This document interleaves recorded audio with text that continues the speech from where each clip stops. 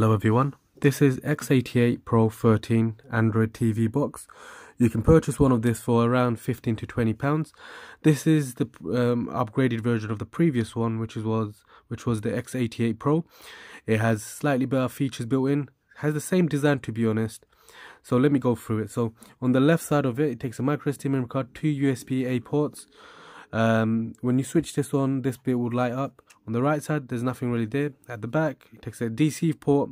It also takes a SPDIF port, HDMI port. It also takes an Ethernet port and an AV port.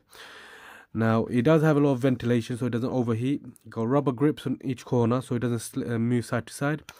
And it's good the fact that you got Ethernet port, because you can use it connect it either by Ethernet port or you can use Wi-Fi. Ethernet port is better because it gives a more stable connection without losing any or having any interruptions, where Wi-Fi sometimes you can have interruptions middle of watching a film or something. Now, along with that, it comes with a HDMI cable, comes with a 3-pin plug. You can also get a 2-pin plug as well. It comes with a user manual, and it also comes with a remote. Now, this remote has a lot more functionality. YouTube button, Netflix button, home, back, number buttons, go back, on and off, and it requires two AAA batteries to operate this Android TV remote. Along with that, it does have a few great features packed into this. So it operates on Android 11 operating system. The chip that it has built in is Rock chip 3528. You can get in different specs, by the way. So the cheaper one would be the 2GB RAM, 16GB internal memory. This is the one I've got right now. And then you can get the more of the expensive one, which would be the 4GB RAM, and you can choose between 32, 64, 128GB. So that's the more of the higher spec one. So you can run more faster. You can operate with more apps running on this Android TV box.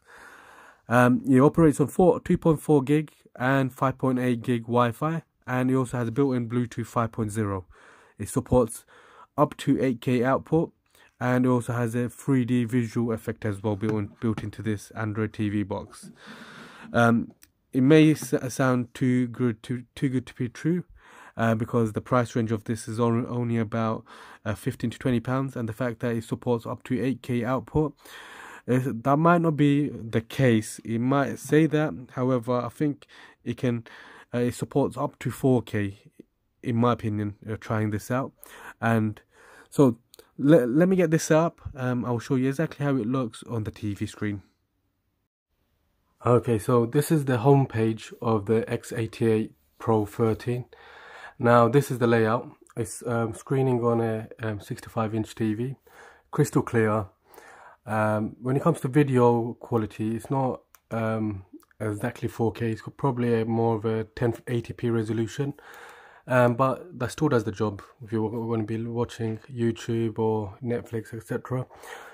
This is the homepage. So you've got gallery, Chrome, YouTube, music, Play Store, My Family, Cinema, your calculator, media center, cleanup, file browser, Google, Aptoid TV, Disney Plus, Air Screen, so you can screen things from your smartphone to the Android TV, compatible with Android and iOS.